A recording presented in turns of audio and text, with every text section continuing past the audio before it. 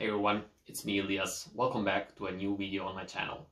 Today we're going to talk about approvals from a SharePoint list. When you create a new item or update an item, and that will then trigger an approval workflow that your manager or your boss is going to approve, and that will then update your SharePoint list back to a new status, maybe called approved. Stay tuned, give it a thumbs up if you like the video, make sure that you subscribe, and have fun.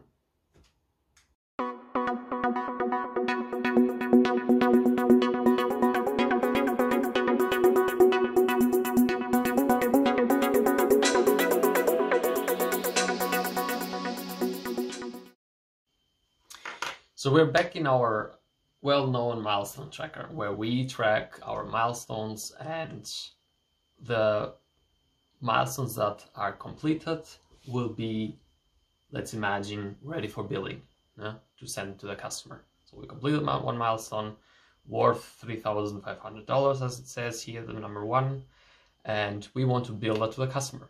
But you, as a project manager, do not decide if that's ready to bill or not. You just tell your management that the milestone has been completed. And then the management and the finance team will then go on and make sure that that's done, make sure that the billing is put together correctly, and then send it out to the customer. So we are going to build an approval process to do exactly that. For that, we will need 3 columns, and I'm going to explain why. We will add a choice column when we will name this ready for billing. Put 2 choices, yes and no. And by default, we will keep it at no. So when a new milestone is created, it should always say no. Save that. Then we need another column, also choice. And this will have the milestone status in it, or approval status, not milestone status. So this will have 3 choices. It will be pending, approved, and declined. Because if the management says it's not ready to be built, it's not ready to be built, right? And for default, we will have pending, because it's either approved or declined when the new program milestone is created. So let's keep it on pending. Save that. And now this is an important step. We need a 3rd column. The 3rd column would be also a choice for yes or no, and it will be used for an error, or better said, it will be used to overcome an error that Power Automate might have later on. You will see that. So we will create a new choice column named updated by flow. Put here yes, no. We can hide this column later on, so it's not a problem. So we put now default to no and save it. The reason we created this column is because when you run the flow, it will look if the ready for billing was set to yes. And then it will update the item where the approval status will be set to approved. And what will happen next is that the flow will be triggered again, because the billing status, although the approval status is set to approved, is set to yes. So that will trigger the flow again. And then we come into an infinite loop. So to overcome that, we create a 3rd column, which we can hide later on, and say if it's updated by flow or yes or no. As long as that is no, it will trigger the flow. But if it says yes, it will not trigger the flow anymore, because it has been updated by the flow. It doesn't need to be. So that's how we overcome the loop. Okay, so now we jump to Power Automate and create our flow. So we will create a new automated cloud flow. Let's name it approval workflow.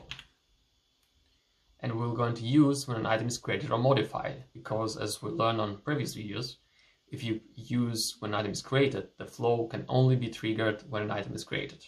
But we want to have it to update the item. That's why it should go on and look into that item again and again.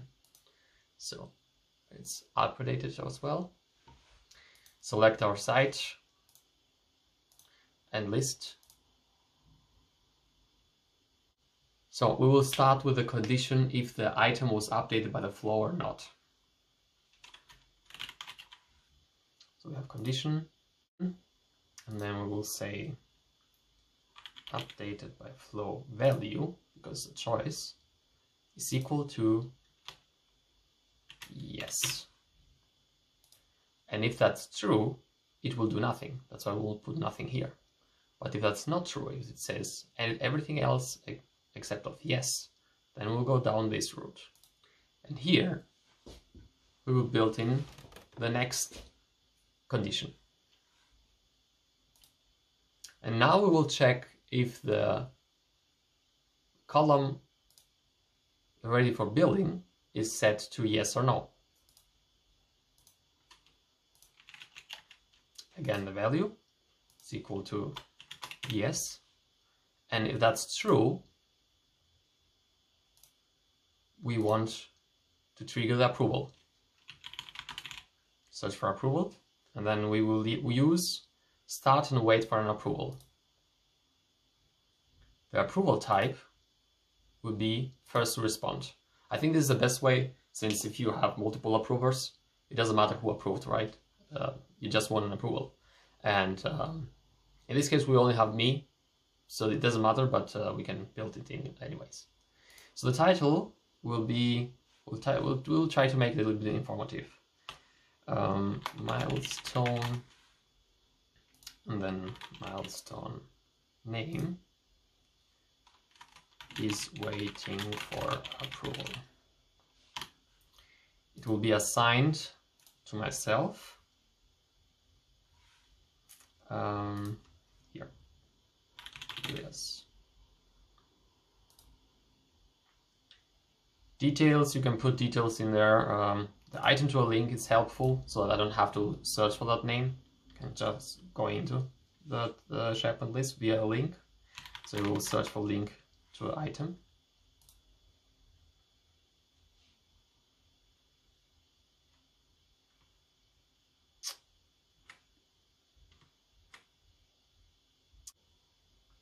So I noticed that the image was a little bit small, so I zoomed in a little bit more. Sorry about that. And next we are done.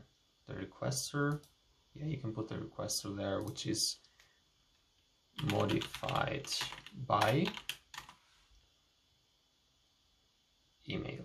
So this will populate my name if I was the one requesting the approval. So we started the approval process. Next, we will receive the email because we are assigned for the approval process. And then after replying to the email, based on the reply, we want to take an action. And the action will be another condition looking for the approval status.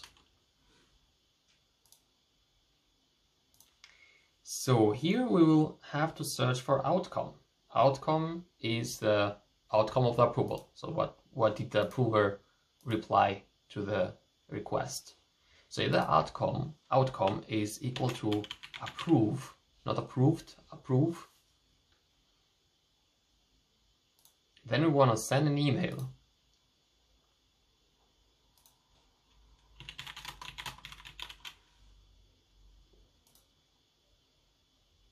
to the person who requested the approval. So modified by email. The subject will say your building request was approved. You can copy that as well in body, and then add please proceed with the next steps. PMO automation.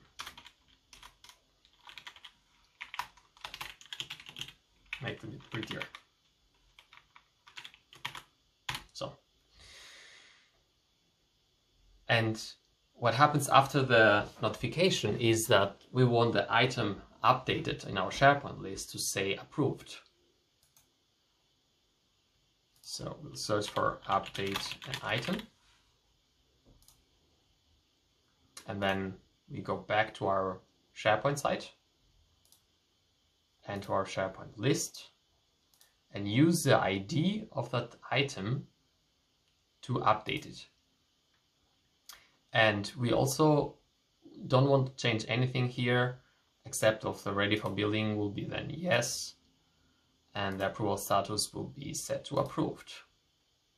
And this has also to change, because if we leave it to no, then we are back in the loop.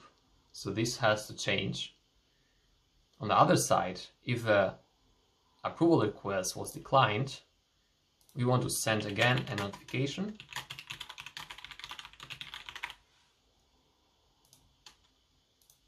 to the same person that was modified by, but the email address, let's paste that, was client, and say the same in the body. Please proceed with the next steps. I don't know, you can say whatever you want there. PMO automation.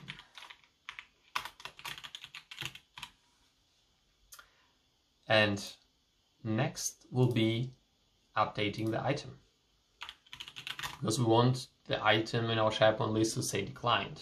Not only the project manager will receive an email saying that the milestone was declined, but he also wants to keep up in the list how the milestones are going.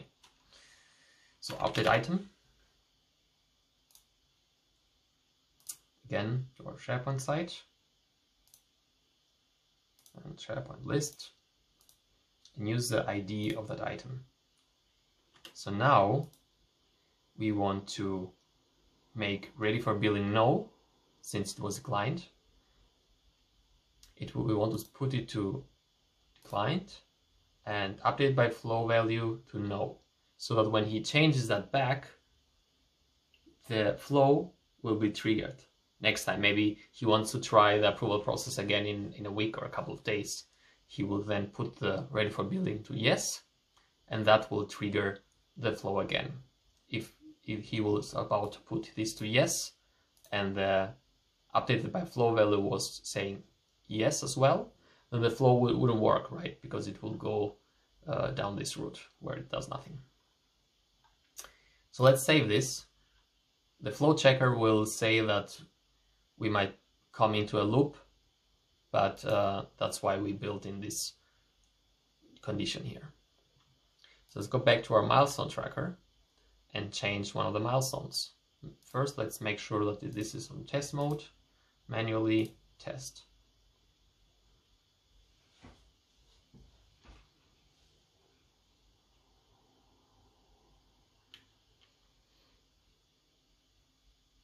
Okay, so the flow is now waiting for us to take an action. Let's jump back to our milestone tracker and change one of the milestones. Click on edit. And now we want to change the ready for building to yes. Let's save it and jump to our flow.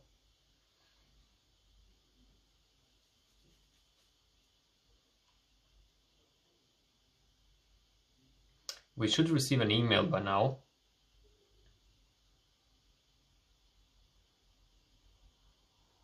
Still running. That's the sound. So this is the approval request I just received. It says the milestone name and then my name as the requester. and here I can approve or reject directly in my email. So while I'm there, the automation is waiting for my approval. So let's approve this. You can also add a comment, and you can also have the comment copied in your SharePoint list if you need that. But for that, you will have to add a text, multi-line text column in your SharePoint list. Let's click on Submit. Go to our flowback. This should turn to green. It looks like it ran down this route. The expression was true. And the condition was also true because it was approved. It looks like it has updated our item as well. Let's go to our SharePoint list and take a look. And as you can see, it's set to approved. So this update by flow, now it says yes, we know why. And if you don't want to see that, you can just click on the drop down next to the name of the column settings, and click on hide this column. So now it's not visible, but it's still doing what it should. So now that the status has changed to approved, we also want to take a look at the email that the requester, which is again me, received after the milestone was approved. So we can jump back to our email account, and we can see here that your billing request was approved. Please proceed with the next steps. So the second notification is also working, or maybe not the second, it's the first for this guy, and the first one was for the manager. Everything is working, so we are good to go, and we have an approval process set up. That's it for today's video. I hope you enjoyed it. If you did, give it a like and subscribe to the channel. Thank you very much, and catch you in the next one.